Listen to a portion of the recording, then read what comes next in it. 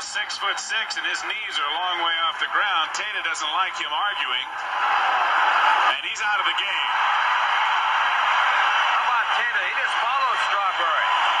You talk about baiting a ball player. He walked right with him. Strawberry was going back to the bench. And I'm sure that's part of what Davey's complaining about, and he's out of the game too. And he's really going to get his 2 cents in now. I hate to see that when an umpire follows a ball player. We'll take a look at the pitch again. I thought this was low and away. Ball 4. Oh, here it is on the replay.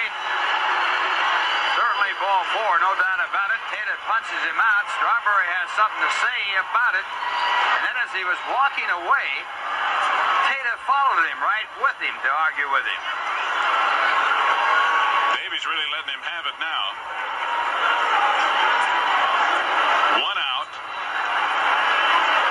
Carter still at first base.